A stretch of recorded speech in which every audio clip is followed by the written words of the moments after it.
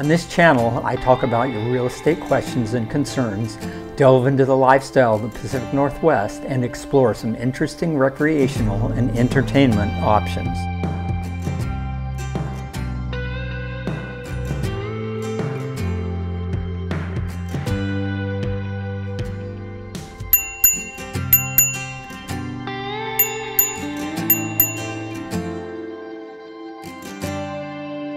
Today we will be going through a neighborhood of mine. It's part of the Biking the Boroughs series of mine, which is downtown and uptown.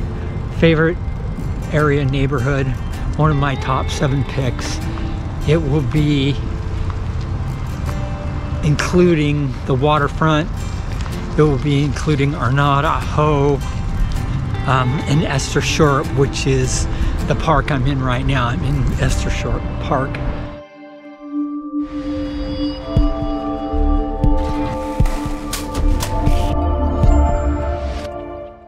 The region has an average livability score of 73, which is considered excellent.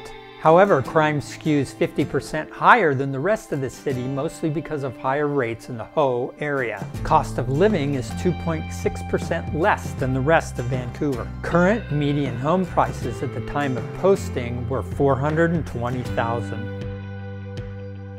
A 5-acre gem in the heart of Vancouver, Esther Short Park is the oldest public square in the state of Washington, where many cultural activities and events take place.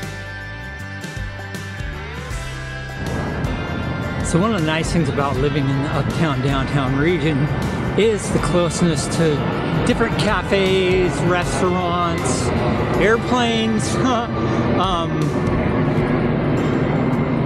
This is kind of a direct flyover for PDX, so occasionally you will hear a 747 overhead, but it's also a good spot for coffee, for eating, for shopping, and exploring.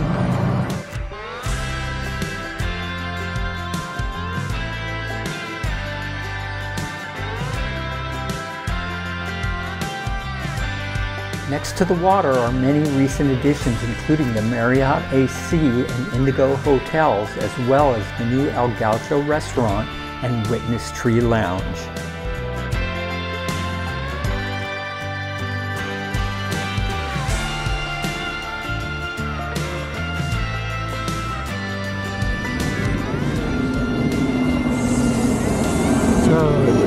Downtown waterfront next to Columbia River.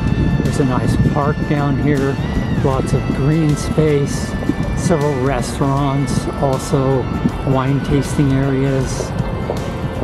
Airfield Estates Winery we're going by right now.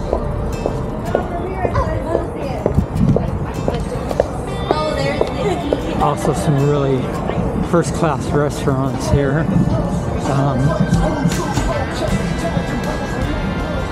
Twigs is down here, Willamette Valley Vineyards is down here, Wildfin is down here.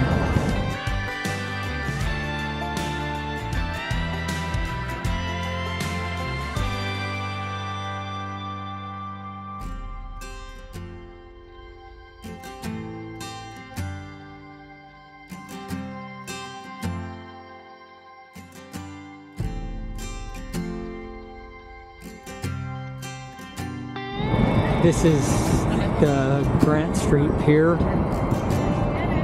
which is kind of an overhanging cable supported view area. Really nice at sundown or sunset. Usually there's a lot of people out here on a good day. This is a late fall afternoon, so that's probably why we're not seeing a ton of people out here.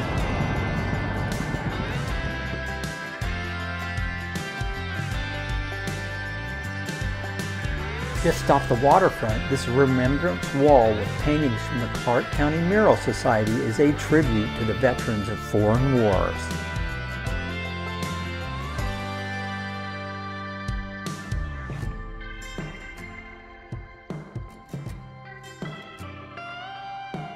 Midweek downtown sidewalk cruising can be pretty quiet.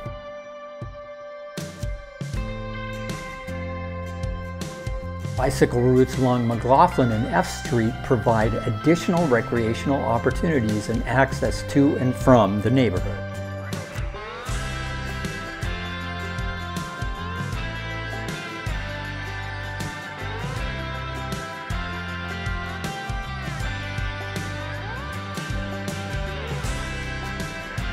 That's the Kiggins behind me, one of my favorite stops in downtown Vancouver. They show second-run movies, sometimes first-run movies. I've seen some ski flicks, Warren Miller movies there. Good time. Ho and Arnada are some of the city's oldest neighborhoods with predominant architectural styles dating back to the early 20th century. There is also a contemporary mix of smaller and larger apartment complexes sprinkled in. Almost 60% of housing units are owner-occupied.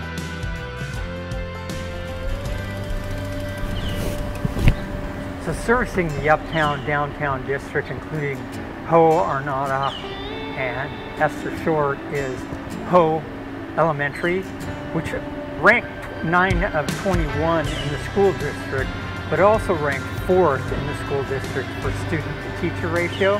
It's also home of the Ho Hawks. In 2003, part of the region was listed on the Washington Historic Register, encompassing the largest collection of still-standing pre-World War II housing in Vancouver.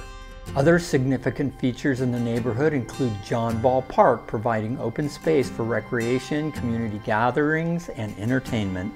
So Arnada and Ho, we've got uptown region with a lot of older homes, some smaller, some bigger, some bungalows, some Victorian, some craftsman. Every once in a while you'll come across one that isn't as well kept up. Most of them, for the most part, are pretty well kept up. It's a very nice neighborhood, especially as you get closer to the core of downtown.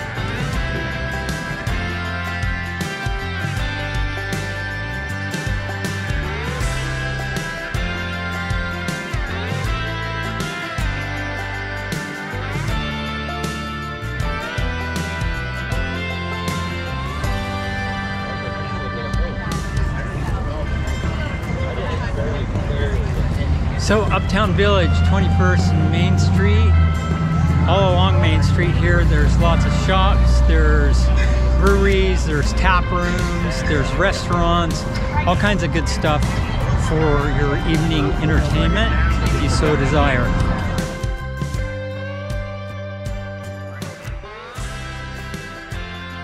Next time you're needing help finding a great new home or investment opportunity, call, text, or email so we can address your unique situation. Contemplating a sale? Contact me for a free, accurate market analysis of your property. The major connector between Washington and Oregon finally has funding for replacement to include more traffic lanes, mass transit infrastructure, and seismic safety upgrades.